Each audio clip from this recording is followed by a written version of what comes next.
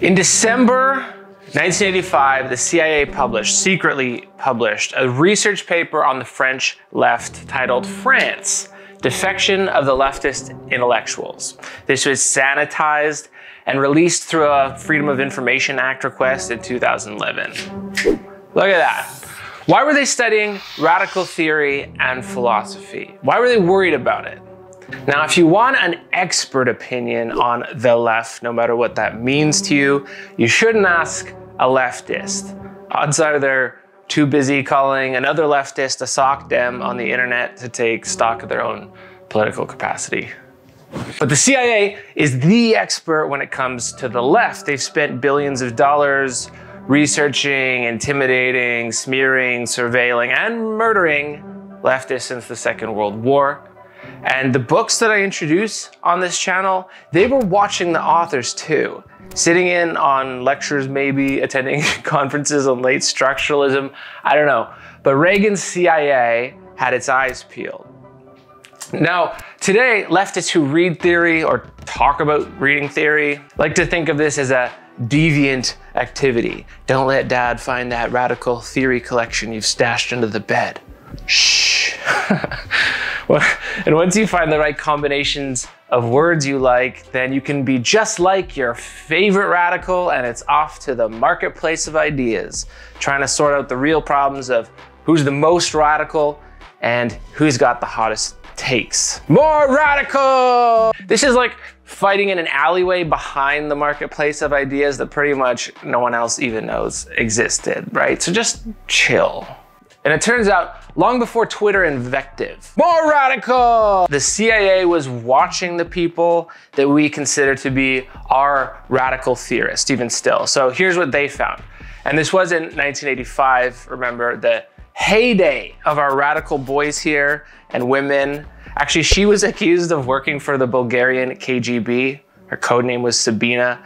And they said that they dropped her for being too Maoist, which, I don't know, that's kind of badass. She denies it. Anyway, the CIA looked at the lineup here and concluded that, quote, they pose no significant intellectual opposition to US policies. Damn. Disappointed?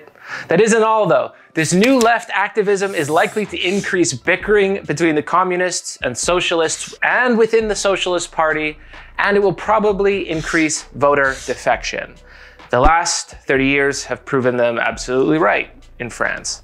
In sum, American hegemony has nothing to worry about from radical ideas, and they don't even need to intervene because the left is already owning itself by infighting. I feel like, shit, I lost it. I had a point there. This is Lessons from the CIA. Details.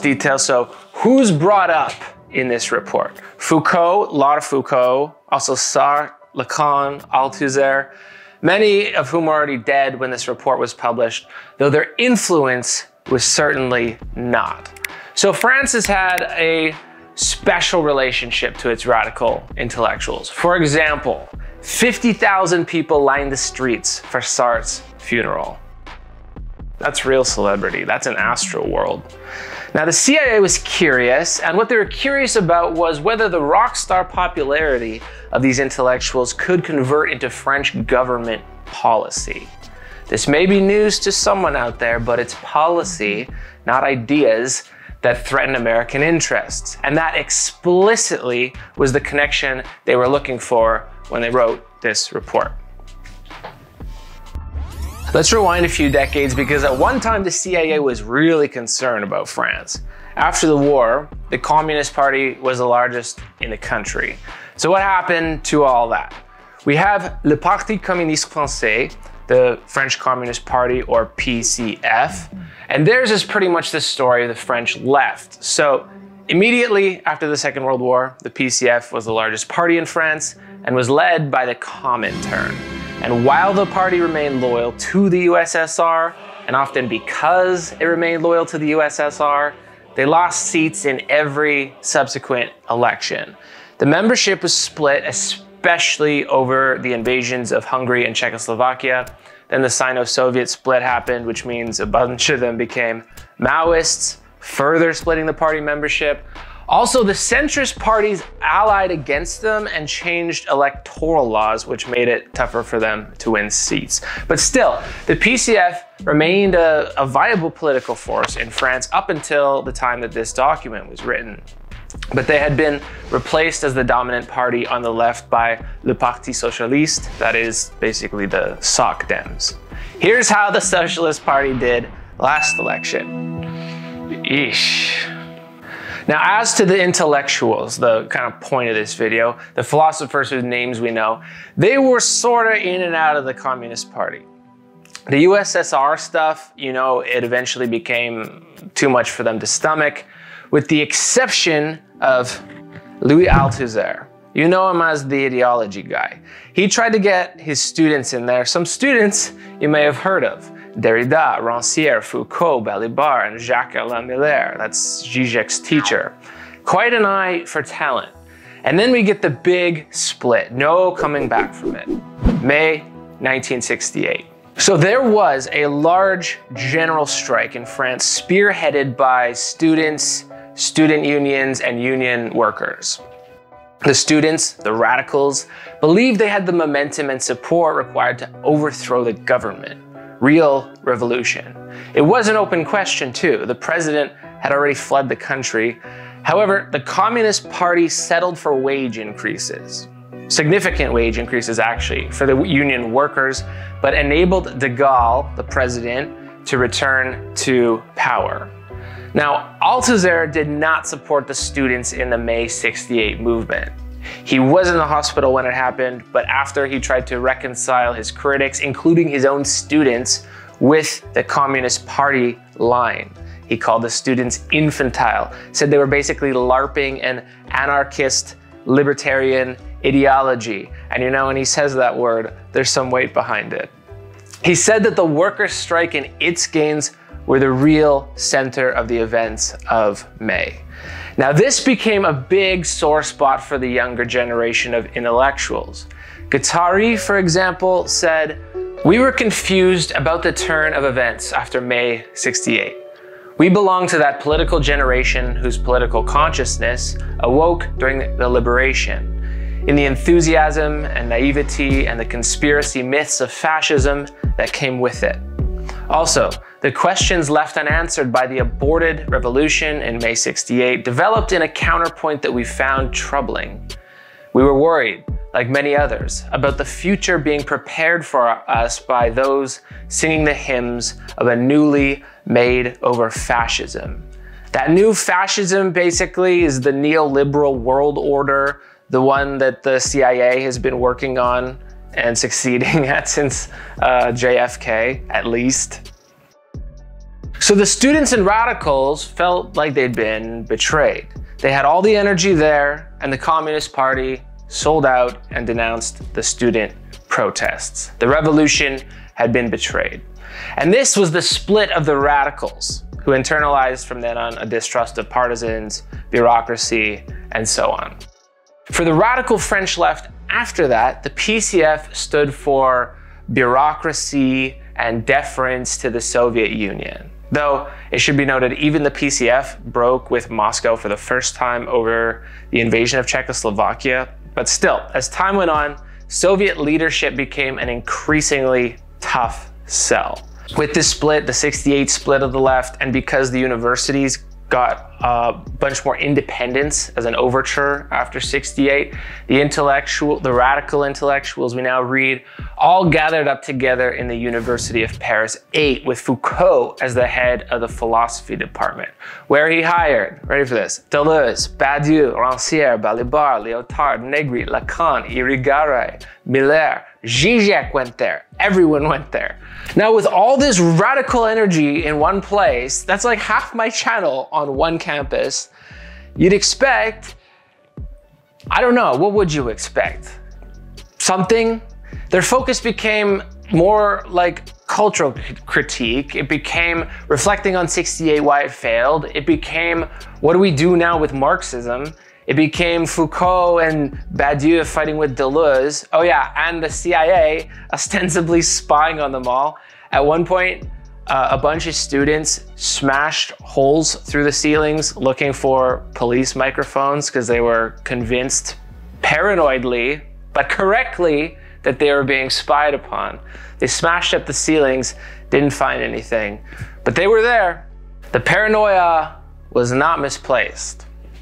Anyway, this is probably more correlation than causation, but in effect, with all these radicals in one place, on one campus, putting all this energy into fighting each other, French politics just drifted rightward from then on till today. This CIA report says explicitly, even more effective in undermining Marxism were those intellectuals who set out as true believers to apply Marxist theory in the social sciences, but ended by rethinking and rejecting the entire tradition. Now that's a little bit overstated, but at least we have these new critiques of power, ideology, desire, that in a way took the place of that former emphasis on collective politics. The CIA's take on that is that the bad taste left by disillusionment with Marxism in the mouths of virtually every leftist intellectual has translated directly into a new kind of neutralism that has contributed to their immobilization. You see that? I don't know how to understate that. Neutralism, immobilization. And you know, they are the experts. In addition, I think they got too arcane. The CIA thinks they got too arcane. I mean, this is some of the hardest, densest vocabulary you can read, and it's really difficult, if not impossible, to relate power critique, ideology critique, desire to public policy. And it wasn't always like that. For example, a few decades before, Sartre, de Beauvoir, and Merleau-Ponty together worked and wrote in this journal called Les Temps Modernes, which was really publicly popular and influential. Now here's the CIA on the situation in the 80s. Mitterrand, that's the president, Mitterrand's failure to garner needed support among France's historically powerful leftist intellectuals reflects a historic shift that may presage a new role for the intelligentsia. No longer can his Socialist Party rely on the intellectuals to provide a rationale for its policies and actions, and to sell that rationale to a French public that has customarily placed great store in the explanations of its intellectual elites. So now, instead of having the ear of power, the new philosophers compensated for their own often abstruse prose by becoming exciting media personalities, defending their points of view in the long, intellectualized television and radio programs that the French relish. Their influence was primarily negative, however, since they had little to offer in the way of practical suggestions for a new program. Media, instead of policy. Ooh, that's a nerve. Now, what's the effect? Here's what the CIA correctly predicted as their conclusion, and it's dark. This climate of intellectual opinion will almost certainly make it very difficult for anyone to mobilize significant opposition among intellectual elites to US policies in Central America, for example. Now, what was the older generation doing? You see what I'm getting at here? It is also likely to deny other European intellectuals, notably in Scandinavia and West Germany, who are hostile to US policies and interests, the powerful leadership they formerly received from the French. So this report signifies a shift, a real shift, and it ain't a good one. In sum, the CIA is down with your radical theory. They aren't going to cancel your critical theory or anarchist YouTube channel because they've done the reading. They were at Paris 8 and they decided, nothing to worry about here. I hate to say it, I do hate to say it, but we are not pissing Dad off at all. Now, I'm not a big lessons guy, but there are at least a few things to note here. It wasn't just capitalism that made the left irrelevant in this case. It was the left. factionalizing, fighting each other, and then taking their energy to this tiny little cloister while leaving any sense of collective politics back on the barricades. They dove instead into rivalries, abstruse prose and vocabulary, such that only grad students have any idea of what the hell they're talking about. And then they're just left to exchange barbs, nitpicks back and forth, which builds nothing but egos. That's what happened in France. Now, let me rephrase that in the first person. We dive into rivalries and abstruse prose such that only other grad students have any idea what the hell we're talking about. And then we're left to exchange nitpicks and barbs back and forth, which builds nothing but egos. Hey! So, lessons from the CIA. The lesson is this. We, and there is a we here, do not need to be more radical. That's not something to brag about. If you're going to be proud of something, be proud of being reconciliatory, because that would have made a difference here. Be proud of making complex ideas into something relevant to public life and people around you, not for elevating your soapbox 1 inch higher because you can poke little holes in someone's political determinations when you know you probably want the same world that they do. I'll leave you with some Deleuze. He thought a lot about 68, and as an event considered that it hadn't even yet ended. You might see yourself in here. I know I do. The children of May 68, you can run into them all over the place, even if they are not aware of who they are, and each country produces them in its own way. Their situation is not great. These are not young executives. They are strangely indifferent, and for that very reason, they are in the right frame of mind. They have stopped being demanding or narcissistic, but they know perfectly well that there is nothing today that corresponds to their subjectivity, to their potential of energy. They know that all the current reforms are rather directed against them. They are determined to mind their own business as much as they can. They keep it open, hang on to something possible. There can only be a creative solution.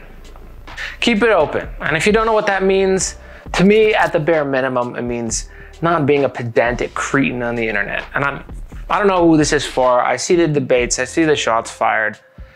And I think it's worth it to say none of this is anything new. More radical! So, solidarity. This has been Lessons from the CIA. Oh, while my mic is still hot here, look at you people. I can't make anything except for you, and I'm grateful that I've made something or other here or there that you think is worth your money to support this content. If you don't know if it's worth your money, there is like hundreds of hours of exclusive content on the Patreon and new stuff every week. But thank you again to these people. I'm turning off my mic now. More radical!